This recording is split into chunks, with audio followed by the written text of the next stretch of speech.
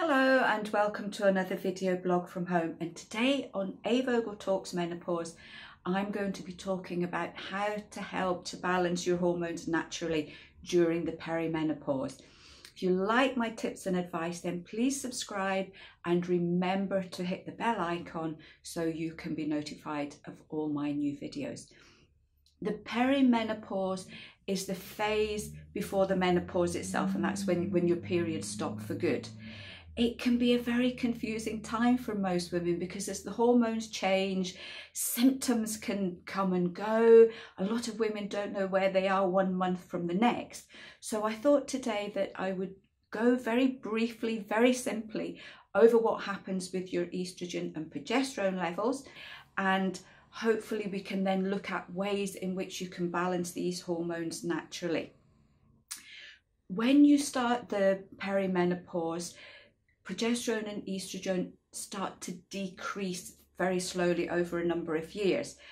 The problem for most women is that progesterone, for most of them, tends to dip very gently, but estrogen can go up and down like a yo-yo. Our bodies don't like being without estrogen, and very often as it starts to fall, our body can try and compensate, and that can give a big hit of estrogen some months, and then some months estrogen starts to fall. So you've got your progesterone falling nice and gently and your estrogen going up and down quite a lot. When estrogen falls, that tends to cause missing periods, or your periods get further apart, or they get very lighter, or they get shorter. When you get a sudden hit of estrogen, that can trigger periods back, and some women find they can maybe go 6 months or more without a period and suddenly find they come back again. When the estrogen gets high again, that, as I said, can trigger your periods. It can trigger all the usual PMS symptoms as well, so you could end up experiencing breast tenderness, moodiness, bloating. Sometimes it can rise enough to give you PMS symptoms, but it doesn't actually trigger a period.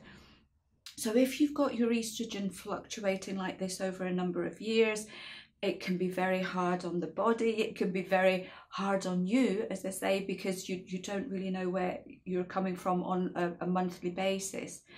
So one of the things you can do is try and boost your estrogen levels, try and gently level them out so that you're not getting this spiking and decreasing on a regular basis. So these are the things that you can do to help yourself naturally. You can look at estrogen rich foods. I have done a video blog on this, so if you want to know more, please click the link. So these would be foods that you would have on a regular basis in your diet, so your body can make use of these natural estrogens from the food that you are eating. If your periods are starting to tail off or get further apart or get lighter, you could look at our menopause support. This contains soya in a fermented form. If your periods are still regular, or you find they're coming closer together, or they're getting a bit heavier, you could look at the herb Agnus castus. Look at your stress levels, because stress can really impact on hormonal balance very, very quickly. And you know, in this day and age, we're all very, very stressed. So it may be necessary to go with some kind of stress remedy, and remember to take your magnesium on a daily basis too, because that's great for so many things in the menopause. Look at liver function. It's really interesting in that the liver is also involved in deactivating hormones, and it can cause a problem if your liver's a little bit stressed. You could look at herbs like milk thistle, peppermint, artichoke, and dandelion. These herbs are all known to improve liver function, and I do recommend once every 6 months during the perimenopause and menopause to do a little bit of liver support work, because it can make a huge difference both to physical and emotional symptoms. Look at exercise as well. It's really important that we keep ourselves fit in the perimenopause, and regular exercise, even if it's just a 15-minute brisk walk a day, can make a huge amount for our general well-being. The other really interesting thing here is that there's a lot of research coming out looking about how our friendly bacteria can also play a big part in hormonal balance. I have also done a video blog about this, and I've just remembered I've also done another video blog about the liver. So if you want more details on all these ones, please do click on the links. The level of friendly bacteria in your digestive tract can help, if they're in good condition, can help to extract the phytoestrogens from your food.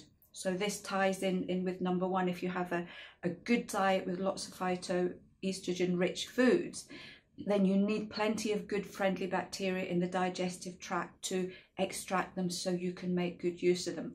So if you have digestive problems, if you tend to have bloating, if you tend to have a bit of constipation, if you've had antibiotics even a number of years ago, all of these can affect the level of friendly bacteria, and that can also impact on your hormonal balance as well. So I hope you found this one interesting. It's just a few little simple tips that you can do on a regular basis, can have quite a big impact on your hormonal balance during the perimenopause, and that can help you to cope with all these major changes that are going on.